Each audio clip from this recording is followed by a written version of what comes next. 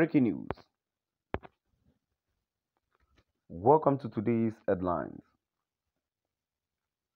Bombshell. Nnamdi Kanu's lawyer warns federal government on the dangerous consequences of disobeying UN order. Bombshell. Nnamdi Kanu's lawyer warns federal government on the dangerous consequences of disobeying UN order. So my dear listeners, from wherever you're listening from, please stay tuned as I read today's news.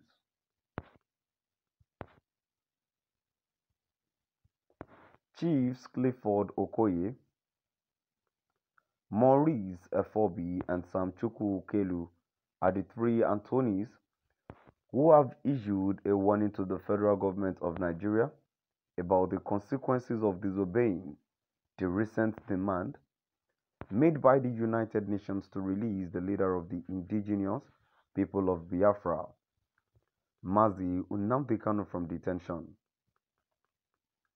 The demand was made by the United Nations.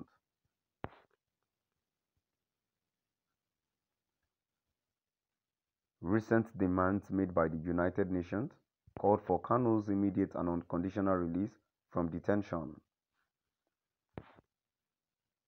According to the UN, Kanu is only seeking independence for his people in Biafra, and as such, his actions have not yet warranted such unlawful detention.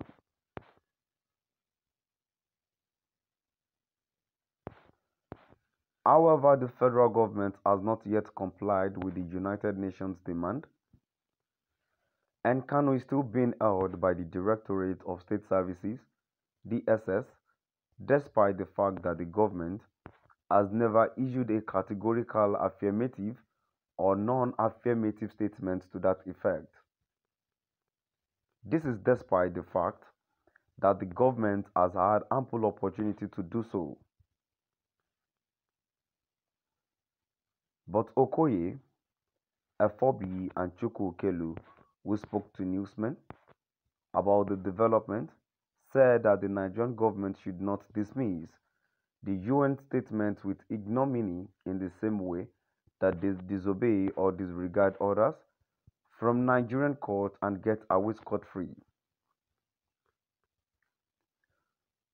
Okoye, Efobi, and Kelu spoke to newsmen about the development.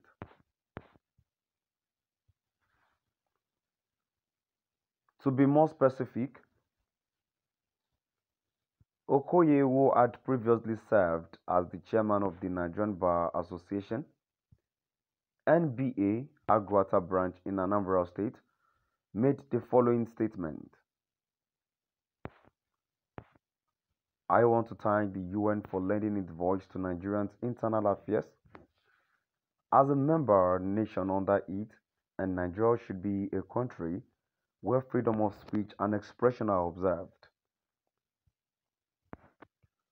Okoye held this position during his time as NBA Agwata branch chairman.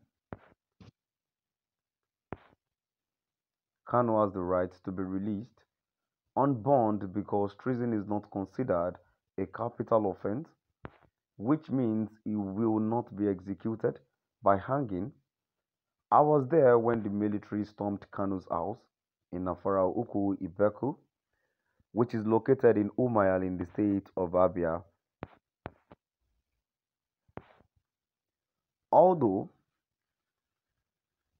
the United Nations declaration is only persuasive and not compulsory, having that worldwide loud voice, the UN does have a mechanism of enforcing the activities against any deviant nation that falls under it, Okoye remarked.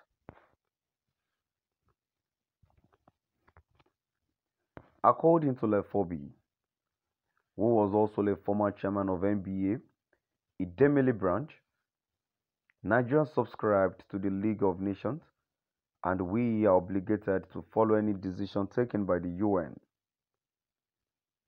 Efobi is also a former chairman of NBA, Idemili branch, As a result, we are left with no choice than to submit to the authority of the umbrella group.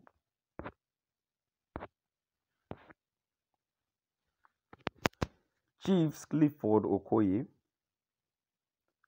Maurice Efobil, and Sam Chukwukelu are the three Anthonys who have issued a warning to the federal government of Nigeria about the consequences of disobeying the recent demand made by the United Nations to release the leader of the indigenous people of Biafra, Mazi Nnamdi Kanu, from detention. The demand was made by the United Nations. Recent demands made by the United Nations, UN, called for the Kanu's immediate and unconditional release from detention. According to the UN, Kanu is only seeking independence for his people in Biafra, and as such, his actions have not yet warranted such unlawful detention. However, the federal government has not yet complied with the United Nations demand, and Kanu is still being held by the Directorate of State Services, DSS, despite the fact that the government has never issued a categorical affirmative or non-affirmative statement to that effect. This is despite the fact that the government has had ample opportunity to do so.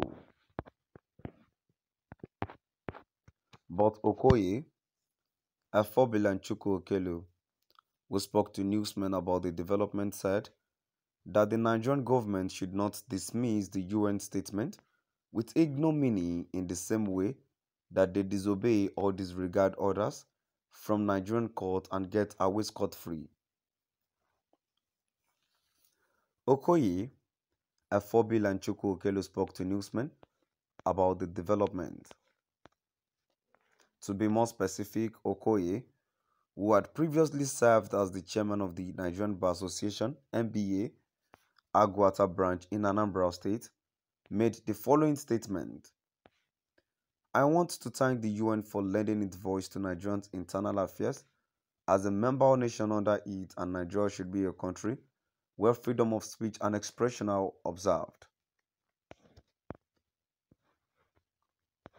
To my dear listeners, now we've come to the end of our today's news. Please do drop by the comment section and